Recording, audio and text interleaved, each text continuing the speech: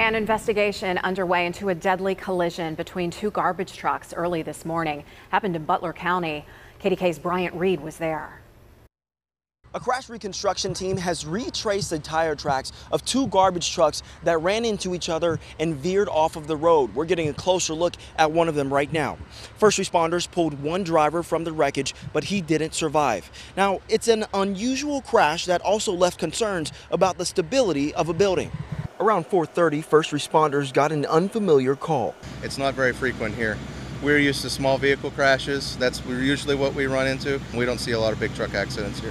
Tim Llewellyn, fire chief of the Adams Area Fire District, says two garbage trucks collided on Mars Valencia Road in Adams Township. One ended up in a driveway, the other crashing head-on into a building.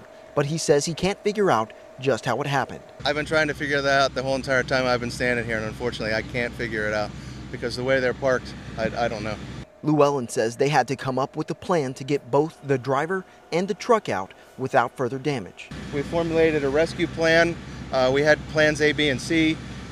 Plan A was made to pull the vehicle out of the structure. That was abandoned because Plan B started to happen faster. KDKA crews were there as first responders tried to save the driver, who was badly hurt.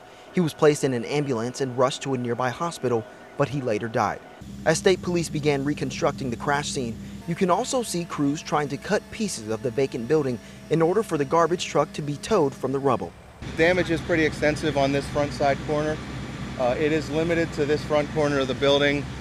There is severe structural damage of the first floor, ground level from the roadway, and the attic space. The basement level seems to be relatively intact, although the structural members are in question there.